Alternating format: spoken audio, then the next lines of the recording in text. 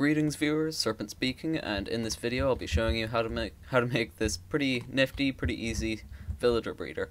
It's based on ImpulseSV's design, which was good except for one fatal flaw, which was that the babies often didn't exit, and so the villagers just built up in this area. I've fixed that with this zombie pigman named Ralph. So as you can see, the villagers are breeding, so let's show you how to build it. Before we do though, you do need to be careful about not putting these too close to a village. Within 60 blocks of a village, which that one is just out of range of, these things will be messed up by the fact that there's another village there. But anyway, now let's get into the building of it. I'm not going to bother with that last rule since I'd have to fly too far away, but you want to start out by placing a hole in the ground with water, and around that you want to go 1, 2, 3, 4, hoe out 4 blocks in each direction, and you'll be ending up with a 9x9 area of grass, of tilled dirt, so keep that in mind if you're not playing where there's a bunch of grass around. So we'll just hoe this down and then move on. Next you want to fill up the tilled dirt with some potatoes or carrots, but not wheat or beetroot, because the seeds from those will clog up the inventories of the villagers and we don't want that happening. So next you put an iron trapdoor over the water there, and then you go up 1 block and then on the side of that block place some more iron trapdoors. In the center there, place your zombie pigman and give him a name so he doesn't despawn. Whoops, didn't mean to do that. Or that. And then you can put glass or blocks around the outside to stop the grown-up villagers getting out. Just like that. Make sure it's 2 blocks high so that the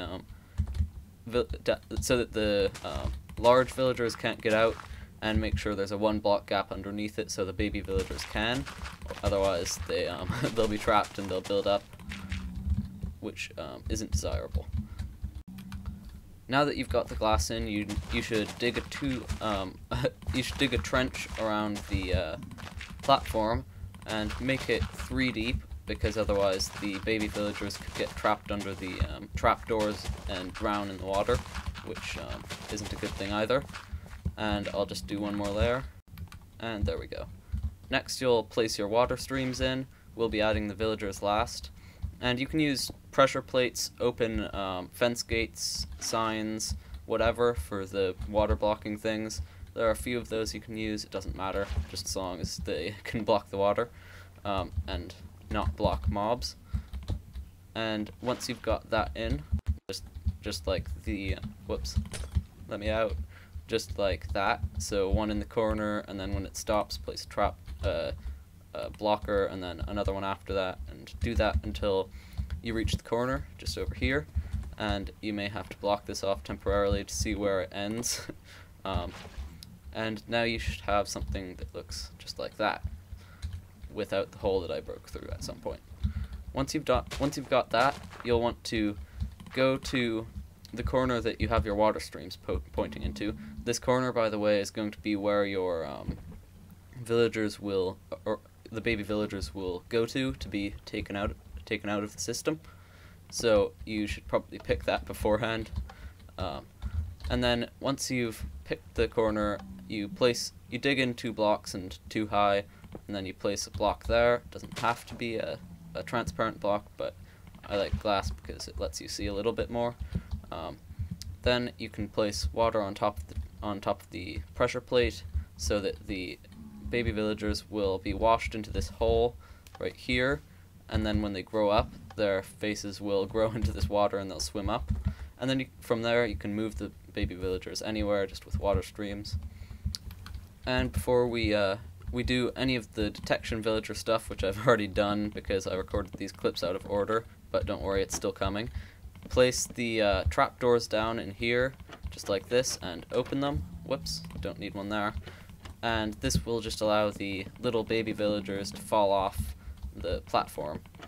And because they'll perceive these as full blocks and just run full tilt over them, and they'll fall off. What a shame.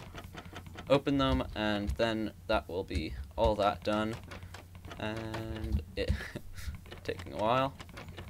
And there, it should look like that, so that when the baby villagers are spawned in, they will see the pigman, but since the tall villagers are too tall to see him because of the trapdoors, only the baby villagers will run full tilt off the edge.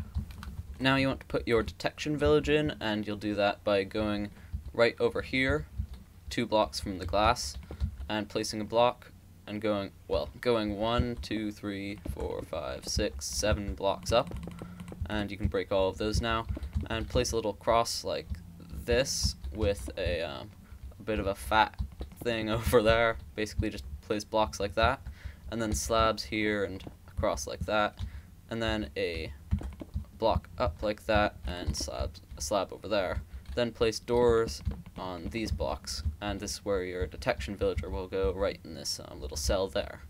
So you'll probably have to remove some of that to get him in.